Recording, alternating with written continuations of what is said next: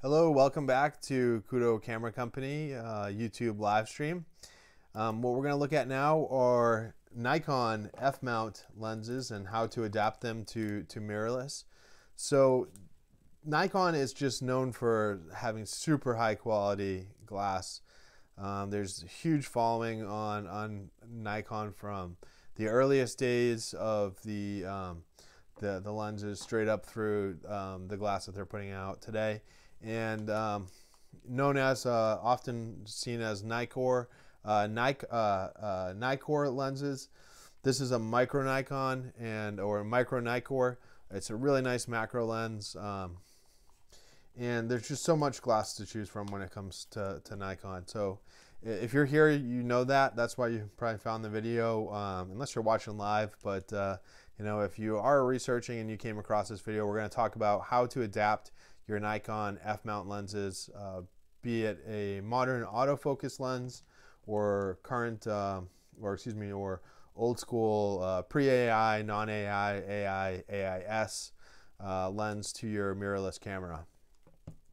So I'm Ben Kudo from Kudo Camera Company, and we sell vintage lenses, lens adapters, camera bodies, vintage straps, all sorts of things like that. So please do support us by subscribing to the channel, checking out our store. You can find us, there's links to the store in the description, and you can get your adapters there, as well as find some really cool, unique lenses. So please check us out, and be sure to subscribe to the channel. So let's dive in. So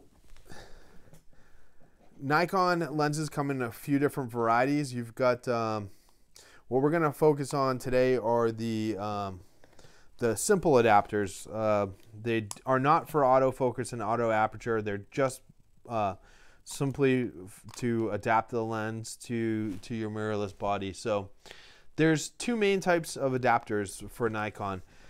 You've got this version, which is for the AI, non-AI, AIS, and then we've also got the Nikon G version. So with Nikon G versus the AI version, so this one here is AI version or AIS, or non-AI, and this one here is Nikon G version.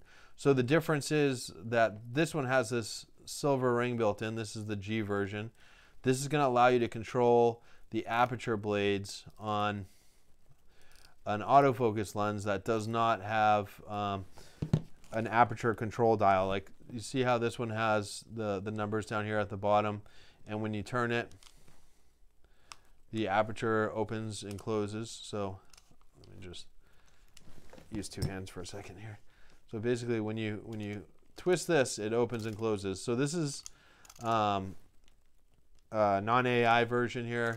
So you can see I've got complete control over this aperture straight out of the gate. So therefore, when you're using this adapter, there's no need for a built-in aperture control. But if your lens is a newer lens and it doesn't have this manual control, most autofocus lenses do not have this built in. There are some from the 80s and maybe early 90s that still retained it, but for the most part, most autofocus lenses are going to require that you use this to control the aperture. So what it does is, let's see, make sure you can see it.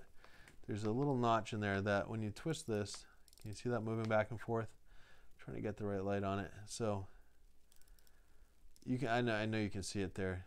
I'll get a little shine on it. See it moving. So that'll couple with the bottom of the lens and will allow you to control your aperture. So if you're not sure which version you need, it's pretty simple when you see them side by side. If your lens has a built-in aperture ring, then you don't need an aperture ring on your adapter. So you're good to go with this very basic version. If your lens is an autofocus and auto aperture ring, then you're going to need to use this Nikon G version that has this built in. So for Nikon, I don't understand exactly why, but the lenses click in reverse. So instead of the old saying lefty loosey, righty tighty, with these lenses, it's actually lefty tighty, righty loosey. So so you line up the dot with a dot, and then when you twist to the left, you twist it until it clicks. So most things in life, you twist it to the right to tighten it. With Nikon, they wanted to make it backwards for whatever reason, so that's fine. So then to take it off, you twist to the right. So righty loosey, lefty tighty. And one thing about these Nikon, this adapter, I've used it quite a bit, so it's broken in. But the way that these work, they have some pretty heavy duty tension springs right in here, and you actually have to overcome that. You want this little notch that's here. There's a little notch, or excuse me, I guess it's a nub to fall into this notch here. So when you're getting it lined up, you want to make sure that you feel that engage and click. So sometimes when you first get one of these Nikon adapters, whether it's the AI version or the G version, you're gonna twist it a little bit and say, oh, that's probably a good, oh yeah, it's on there pretty good. But then what happens is you can twist it. If you don't keep going until you hear that click, it can come off. So what you need to do is twist it, but don't just stop once you feel it bump. When you feel the bump, you have to engage it fully. So let it bump and then give it a good twist. Not just a half twist, a full twist until you hear the click. You hear that? So now it's locked in. If you only go, you know, some of the way, it's not going to work for you. So twist until you feel a click, and then you can pop it off. It's super easy to use. And then you've got full control. Now, one of the cool things about the G version is that even if you take this G version and you mount it on, it still works. And it controls the aperture with the silver dial, which, you know, there's really no need to have two dials, but nonetheless, you at this point, the silver one seems to override the native one, but you can see either dial will work in this case, but the silver one seems to override the body one. Or maybe it's that being open on the silver one. Well, nonetheless, the point is, if you have the Nikon G version, this is going to work on your AI lenses as well as your autofocus lenses. So if you only have vintage glass like me, then I just go with the AI version of my camera bag personally. But for those of you who maybe you have some vintage glass, but you also have some autofocus lenses, this won't carry over the autofocus and auto aperture, but it will allow you to use an autofocus lens on your camera. So always mount the lens before putting it on the camera, just to keep dust away from your sensor. But once you get this locked on, you'll be good to go.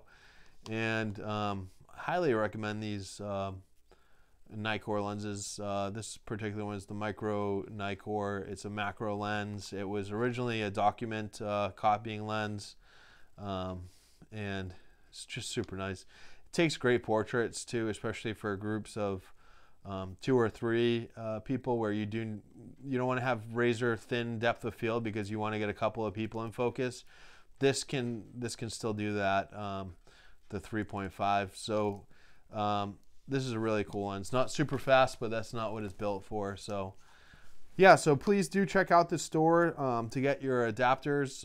We have adapters for Nikon, Canon FD, Minolta MD, M42, M39, or Leica thread mount.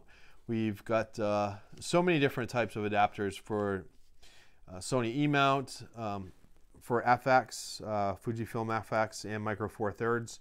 So it would be great if you could go over and check out the store, see what classic lenses we have, and also maybe if when you're in the market, please consider supporting us. So I appreciate you tuning in. Please subscribe to the channel, follow us on Facebook and Instagram, and definitely check out the store.